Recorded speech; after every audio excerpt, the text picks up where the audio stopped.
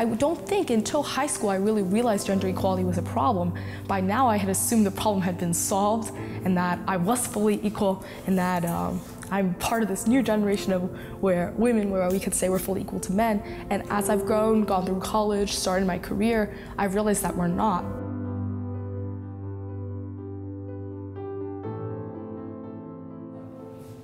In high school, when I wanted to take a computer science class, I was told the boys would probably be better, so you should focus on things that you'd be good at.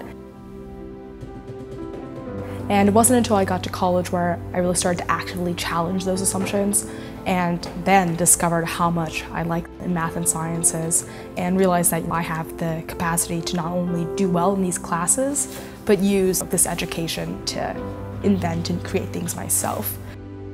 So in my junior year, me along with my other two co-founders started this company to help healthcare workers around the world battle infectious diseases. The project was started in 2014 in response to the Ebola crisis in West Africa.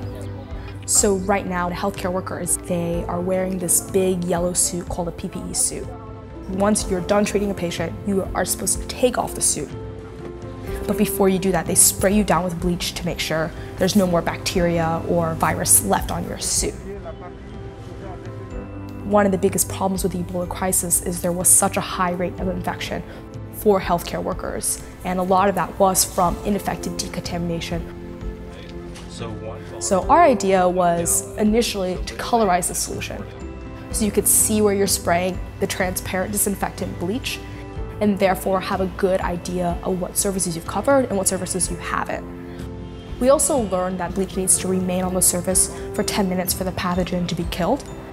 So we also added a color marker that would tell you when you can take off the suit. So the cool thing about the color is that once it's completely faded to clear, you'll know that you can touch the surface and it'll be safe to touch. And while it's still blue, you'll know that it still has active pathogens on it. As a scientist, I do think we have a responsibility to make a larger impact in society beyond the research that we're doing. You know, really taking part actively in discussions. I'm Katherine Jin. Not only about science-related issues, but everything, ranging from education to women's rights. We should have a much bigger footprint. I'm always excited to talk to female innovators who move along in the same path.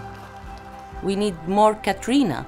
Katrina can be a role model for so many girls around the world. We have to talk about the achievements. How great are women in science?